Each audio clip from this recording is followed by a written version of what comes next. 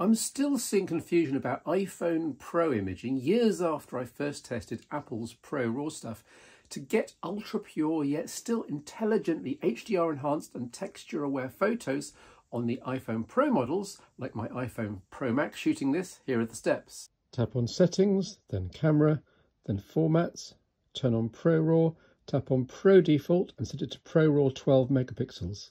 Why not up to 48 megapixel? Firstly, because you don't need 48. You really don't. You don't even need 24 as offered by default on the iPhone 15 Pro series. With 12 megapixels, you get all the benefits of pixel binning, making sure that every output pixel is as pure and accurate as possible without the software having to guess too much. When light levels are tricky, this is a huge win. And with Pro RAW toggled on, scenes with people, nature and anything else textured will be far less damaged by artificial sharpening and edge enhancement.